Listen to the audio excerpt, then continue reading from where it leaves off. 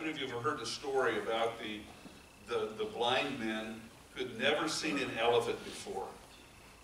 And so an elephant came to town, and these blind men wanted to know for themselves what an elephant was all about.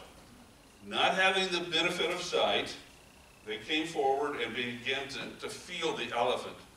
And then they began to make assumptions on the whole based on the part that they were feeling. So one guy got a hold of the trunk and says, "Oh, elephants are like snakes. I understand now what elephants are all about." Another elephant grabbed the elephant by its leg and wrapped its arms around it. "Oh, now I get it. Elephants are like mighty trees. They're just big and strong and tall." Another one reached up and felt the side of it.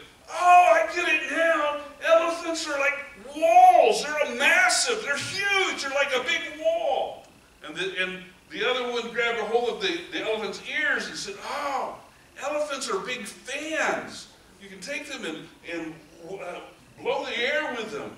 And finally, the last guy grabbed a hold of the elephant by its tail and said, "Oh, elephants are like tree branches with brooms at the end of it." And so, how many of you think that the blind men had a perspective of what the elephant was like?